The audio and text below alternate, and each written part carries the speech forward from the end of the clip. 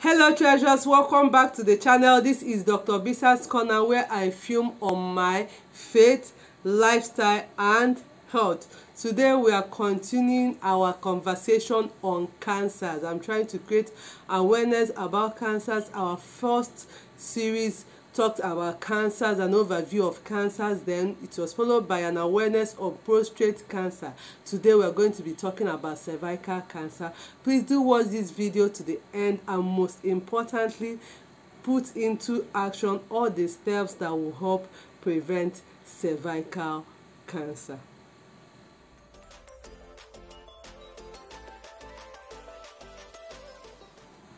Cervical cancer is the commonest gynecological cancer, and it actually accounts for a great number of cancer-related deaths in women, especially women in the developing countries, of which Nigeria is one of them. However, this cancer can be prevented via vaccination and screening. It occurs in women of reproductive age. However, it is commoner in older women. The risk factors include infection with human papilloma virus, multiple sexual partners, early sexual debut, immunosuppression, and also smoking.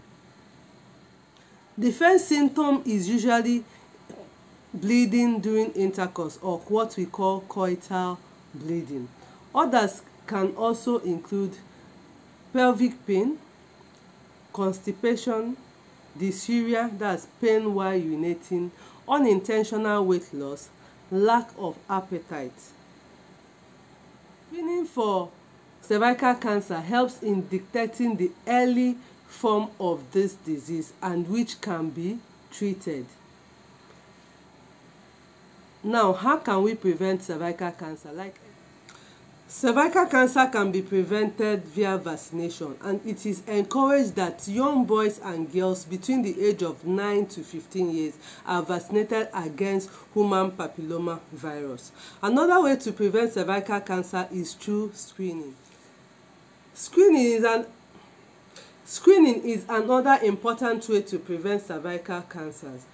However, for people younger than 21 years, screening is not required. However, from 21 to 29 years and those who are sexually active, it's important that they get pap smear done every 3 years. Now, from 30 years to 65 years, it's important they do a test for human papilloma virus, and also pap smear is done every 5 years, or they can do only pap smear every 3 years. For those older than 65 years who have been screening themselves just as required, they might not need to do any of this screening again once they get to 65 years. Like I said earlier, making sure you take actions to prevent cervical cancer is very, very important, because it is a preventable disease. I hope you enjoyed today's video. Do well to comment below any of your observations or anything you would love us to put up for you on this channel.